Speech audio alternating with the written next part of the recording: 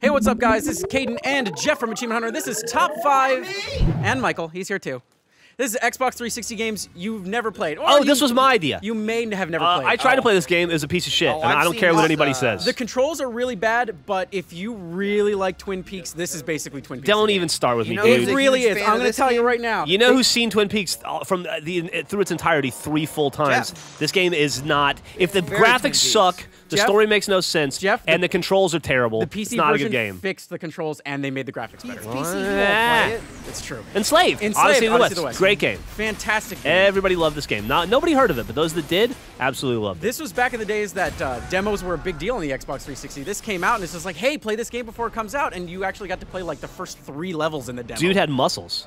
Did you get achievements for doing it? No. Like in Crackdown 2, which was the best thing / only good thing about Crackdown 2? Good demos on Yeah. 360. I mean, that's why I got Wolverine. The Origins. Shout out to Demo Disc. Love those guys. Number 3, Spec Ops: The Line. Jeff, I played this game because you guys made guides in it. I thought this game was okay. Story was a little doopy, but the game was good.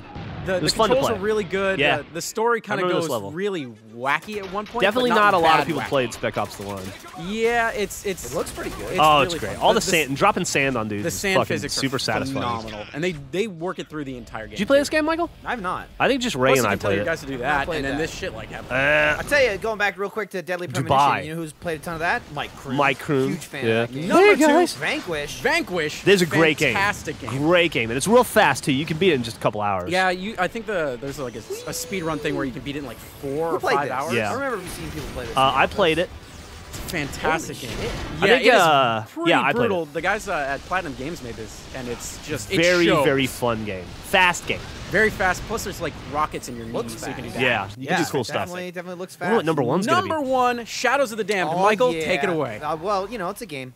That's it. It's a game. Great. It's very similar to Resident Evil 4, if that's your thing, like over-the-shoulder third-person shooter. Fucking just mature, heads getting blown up, super bloody, guts everywhere, and most of the game is dick jokes, like ball and dick jokes. It's true. Yeah. It's a fantastic game. Sounds like a recipe the for game's success. Fucking great. The game's Yeah, really you guys. fun to play. Did you play this more than one time? I've played this game. I perfected it on my account, which is beating it 3 or 4 times, and then I perfected it on Lindsay's as That's well. when you That know it's a is good incredible. game. Yeah. If you play it 6 fucking times. If you like that shit, click this shit. Shit, like his butt. And if you like this cock, click his cock. For more caca.